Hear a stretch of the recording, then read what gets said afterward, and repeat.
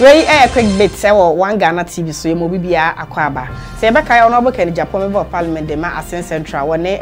judges ana say sa na meka no ne judges senya wantwi bini na ekwa bie say na ono boka Japan we ni TV so na wo mo discussion ti no comment bi ene nsem bi a wo kan de fa judges for ho no kwasem ne say anya omo de enu nti no wo mo ebo omo ho mo de na judge ba kwa ne din e Justice Wuni what you want to Japan read that they need to pay more court. Now, as some normal friend on the 18th September 2020, Naja, one more Bobo Assembly to Bobo Assembly. Honorable Kennedy, Japan, a year lawyers, a year senka, one more mumre, now almost so inform Madame CD and I just say, almost for a near my baby chest, say AB and some Honorable Japan can do this or Casa and some. And of the assembly, echo share 25th September 2020. Now, 25th September, Nidru ya, no be a share any Musan Honorable Japan, Baku PM, I will call to one Niger, near one more cannon, your mobile in or the corner. And no more, and a lawyer, if any say, Kwame Jane, I did let a tin a call court on what you say Bekaya and chair and Honorable Japan. Wonya eye COVID-19 no COVID-19 na wonya ye no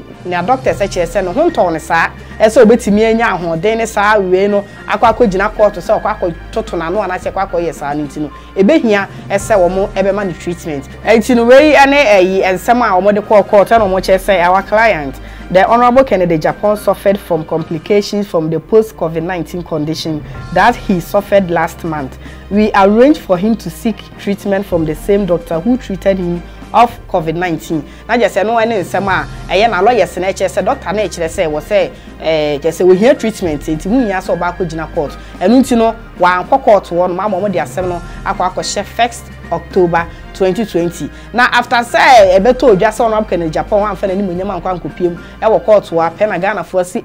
just Ghana ha de empenifo no bia yo madwe say mra na nkasa hye omo nsem eti de ompe no mo ye na we say no e be court da chi abobo you say Frank so na ken ejebema o se court da chi abobo saa na be ye ne ye be ko na na say no waka e na waka say saa na asem no sabi aye foolish case enu tim be say amanfo so comment a wo mo de buy concerning this same issue no ye kan we every man one was say oh really 1,000 years started with the day time will tell we so every Kwame obibini honom e no de wanka hwe no sere ha na say Ghana just say ma yimu osrangasa we so every mauto hana or say thought you are above the law in Ghana we so every Joshua ho e no say ha popopuripuri part 2 and we free or say Kofi or say the number of votes MPP will get this year will determine the number of illiterates we have as a country. We so every Muslim baako and was low they will bring another report that he has hernia and away every prince one was a country full of comedians than serious minded people. What do you expect? We free Abdul Basit and was delaying tactics. We free Thomas Asako and was sa and away so free Osborne Hall and was low. Joke of a country, clearly this man can hold the whole country hostage and nothing will happen.